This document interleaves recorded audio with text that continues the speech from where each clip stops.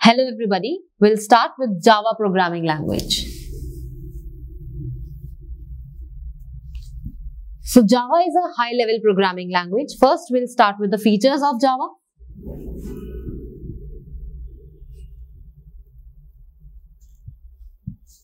So the first point is, it is a simple programming language.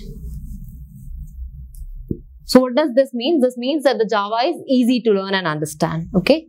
Next is object-oriented. So Java is object-oriented. So what does this line mean? It means that everything in Java is written inside the classes. We'll study object-oriented programming in detail later. But for now, just understand that Java is an object-oriented programming language. Next is platform independent. So this means that Java is not dependent on the platform. So what is a platform? Platform is a combination of operating system as well as the architecture. For example, Windows plus Intel is one platform.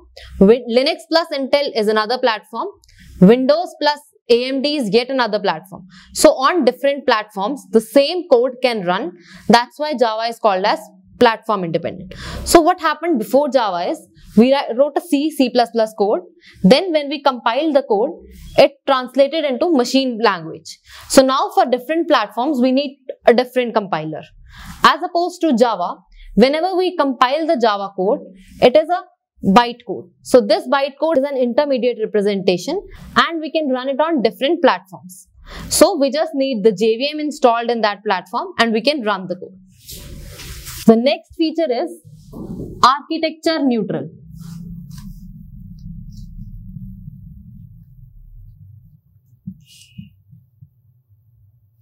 So what is the meaning of architecture neutral? That it is not dependent on the architecture. So in C, the size of data types is different on different architectures. For example, if I take a 32-bit architecture, the size of int is 2 bytes. If I take a 64-bit architecture, the size of int data type is 4 bytes. As opposed to Java, size of data type is fixed for different architectures.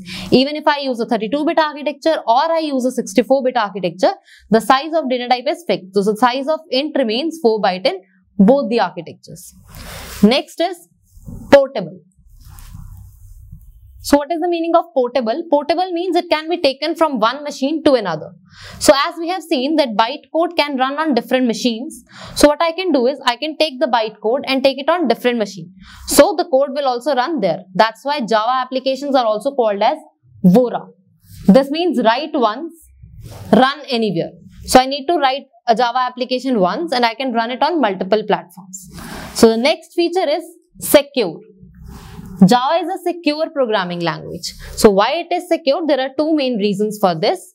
First is in Java we do not have pointers. So we do not have direct access to memory locations. That's why Java is a secure language. Secondly, the Java code runs inside the virtual machine instead of directly running on the machine. This makes Java secure programming language. Next feature is robust. So robust means that it can handle error-prone situations. In Java, there is a feature for garbage collections. We can handle exceptions in Java. So this makes Java a robust programming language. The next feature is Java is compiled as well as interpreted language. So what is the difference between compiler and interpreter? When I have to convert a code from high-level programming language to a machine language, I can either use a compiler or an interpreter. Compiler directly converts the full source code to a machine code, whereas interpreter converts it line by line. So in Java, when I first use a compiler to convert a high-level code to a bytecode, then in JVM, it is executed line by line. So that's why it is compiled as well as interpreted language. Now let us see all the steps involved in execution of the Java code. So initially we have a source code. In the first step we are giving it to the compiler. The compiler is Java C compiler, which converts the source code to bytecode. This bytecode is an intermediate representation. The bytecode is further given to Java virtual machine, which has Java interpreter, which interprets the bytecode to the final output. It also has a JIT compiler. The JIT compiler is just-in-time compiler. It is used for optimizing the bytecode to the machine code. And finally, we have the machine code. So next we'll see some important terms. The first one is JVM. So the full form of JVM is Java Virtual Machine. So what does this Java virtual machine means? It is a virtual machine that is used to run Java codes. Next we have is JRE. This is Java Runtime Environment.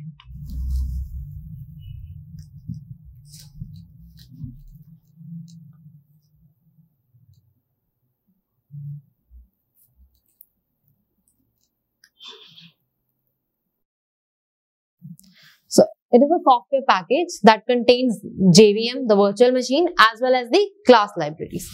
The next is JDK.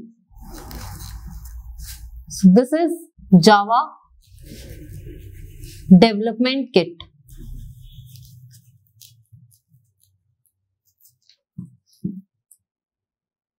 So this is a complete kit that is used for running the Java codes. So it contains JRE as well as other development tools like compilers, debuggers, etc. So JRE contains JVM. So JRE is superset of JVM, and JDK contains JRE. So JDK is superset of JRE. So next we'll see the installation part.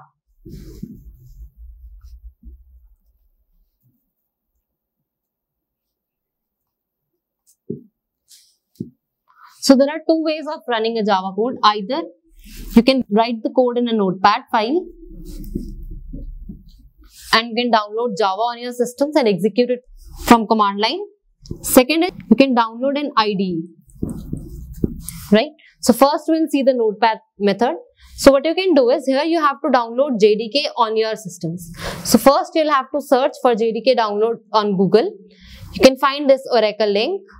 Here you can download the JDK corresponding to the operating system you have in your systems. Once this is successfully installed, you need to set the path in the environment variables. So we need to go to the bin folder, just copy its path and paste it in the environment variables path variable.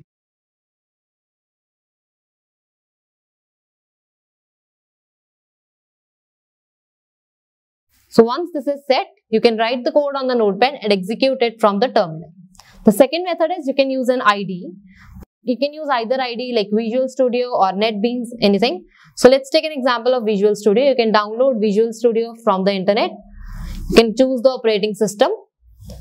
Once this is installed, inside this you can directly download the extension pack for Java by Microsoft. It will automatically download the JDK, that is the complete kit required for running a Java program. So now let us see an example of a basic code. So now as we have seen, everything in Java has to be inside a class. So first we'll make a class, let's say class example. Now this parenthesis indicates the start and end of a block. So everything that is written inside these parentheses, that is inside the class example. So now syntax of main function is public static void main. Then we have string args. Now public, it is an access modifier. So what is the meaning of public? It means that the code can be accessed from anywhere. So now this main function has to be called by JVM. So JVM is not present inside the class. It has to be called from outside the class. That's why we make the main function as public. Next is static. So we'll study static in detail later, but just for giving you a little overview, static is used to call a function without making the object of the class. So now since the main function has to be called by JVM, JVM does not need to make an object of this class and then call the main function. That's why we always make main function as static. Next is void. Void is the return type. So whenever this function completes its execution, it doesn't return anything. That means the return type is void. Then main is the name of this function. String args are command line arguments. We'll see them in detail later. Then we have a block. Curly brackets, start indicates the start of block and the end indicates the end of block. So everything inside this is inside the main function. In the main function, it's written system.out.print. So system is the name of the class Out is an object made inside the system class. It's an object of print stream that is used for printing something on the screen. Then print, it is a function used for printing something on the screen. So everything written inside the double quotes gets printed on the screen. So now if I want to give comments in this function, there are two types of comment. One is single line comment, next is multi-line comment. So for giving a single line comment, I have to use // and for giving multi-line comments, it starts with /* sign and ends with * sign. So all these comments are ignored by the compiler while compiling this code. So now the name of the class is examples. This will be saved as example.java. Whichever class contains the main function, you have to save the file as that class name .java. So here main function is in example class. So the name of the file will be example.java. So now for compiling it, first go to the folder where this code is saved. For compiling, we'll use the command javac example.java. So javac is name of the compiler that is used for compiling Java code. Example.java is the name of the file. So when I compile this code, bytecode is created. So bytecode has an extension .class. So now we can see in the folder it is saved as example.class. So this is the intermediate representation. It is not exactly machine code, it is not the Java code. It is an intermediate representation. Now we can run this code with the command java example. So for running, we write java and then we write the name of the bytecode. So it is example. So when I run this, the output is displayed, right? Clear? So now if I want to run the same code on Visual Studio, you can just copy this code. So in the Visual Studio, either you can give the two commands, first for compiling and running here itself, or the other way is you can directly run it using this button. So now we'll start with the MCQs. So the first question is, Java main method is invoked by. So as we have already studied, the Java virtual machine or the JVM invokes the main method at the beginning of the code.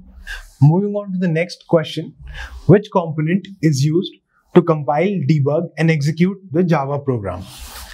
So as we know that JDK or the Java Development Kit has the compiler, debugger and all the other development tools necessary to run the Java code. That is why our answer would be JDK. Which component is used to convert a Java program to bytecode?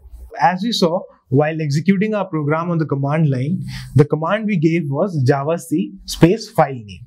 So javac basically is the Java compiler that converts our file to the bytecode. So our answer would be compiler. Which component is responsible to optimize bytecode to machine code? So JIT or just-in-time compiler is a component that is inside the JVM and that is responsible for the optimization work. Which of the following options lead to the portability and security of Java? For portability, a bytecode is created and this bytecode runs on the JVM or the Java virtual machine. If a computer has a JVM, it can run a bytecode created on any other machine. Bytecode being run on JVM results in portability. For security, JVM runs the entire code inside it. The code does not interact with the operating system directly, and thus it also provides security. Which of the following is not a Java feature? So as we know that Java removed the use of pointers to provide security. So pointers. Which of these cannot be used as a variable name in Java? We know that keywords are reserved words which have a special meaning to the compiler. So we cannot name our variables as these keywords. So answer is keywords. What is the extension of Java code file? So while saving our code, we saved our file as classname.java. So the extension that we used was .java. Thanks for watching. If you like the video, do like, share and subscribe to our channel and press the bell icon below.